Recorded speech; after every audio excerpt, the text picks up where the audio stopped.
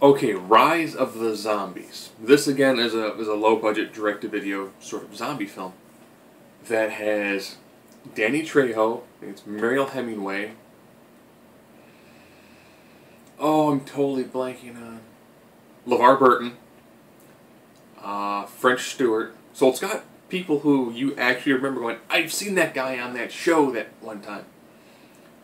And pretty much you have people living in Alcatraz. I don't know if this was done before or after The Walking Dead. I think this might have been around the same time. But they're living in Alcatraz, and all of a sudden the island's overrun by zombies. But they find that there's a researcher who may have found essentially the cure for zombies.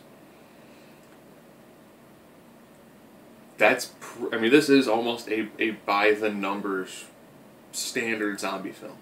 Of course, with them being in the San Francisco area, they do really bad car effects. Like there's a scene where, really early on, they're driving a car down that really nice, diagonal road.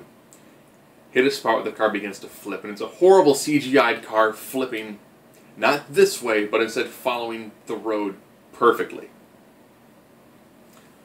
I was hoping for something better than just your fairly generic zombie film. They do throw a lot more in the way of drama in this one, but it's still just a low-budget zombie film that happens to have a lot of actors with names you actually remember.